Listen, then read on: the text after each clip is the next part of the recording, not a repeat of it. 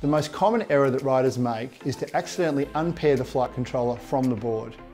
The system is designed so that you can put the board into pairing mode, for example to connect a new hand controller, by holding the hand controller over the arming magnet for 10 seconds.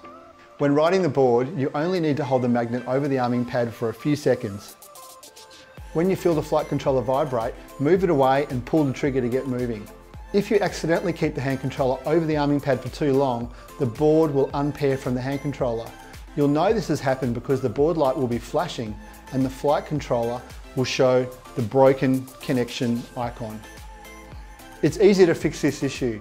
Just repair by holding the plus button for 5 seconds to put the flight controller into pairing mode, and then hold the flight controller over the arming pad again for 10 seconds.